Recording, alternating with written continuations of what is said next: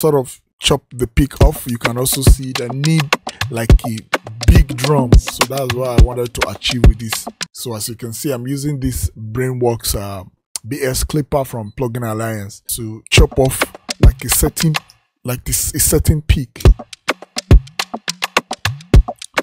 So my gain reduction here too is -5.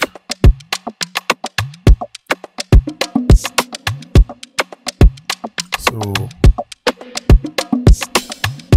you can see, so here it's actually linked as guitar.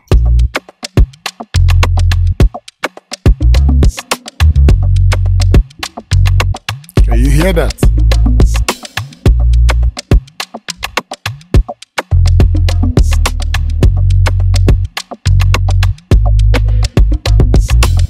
Hear that? I'm still going to, you know, work on that bass to so that it will really gel with the drums. I'm still going to use some saturator to make it fit into the drum.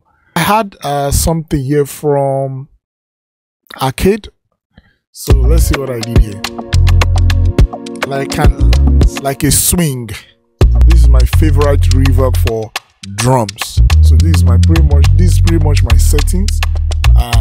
Room, medium, and you can add some saturation if you want to. It's very great for drums. So you can see what I did. I sort of sent it back by 15%. You can see. So I wanted it to be behind the main drum loop. So I wanted it to be behind that main drum loop. So that was what I was trying to achieve there. So sort of be behind. Do you get? I didn't want it to be punching out. So in as much as I've actually used this BX plugin to chop up the pick and also control it with this compressor.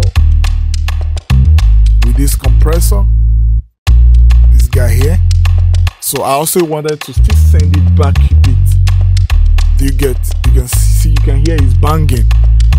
You can hear it's banging. I wanted to, you know, try to push it backward with the drums from the main drum. So that was why I used this reverb on that very filtered drum. So you don't need to stick to these very settings. You can use your settings and be creative with it. So you can hear it nice. Just settle. You don't need to do it too much. Just settle. You probably not even hear it, but it's just doing its job. So let's go.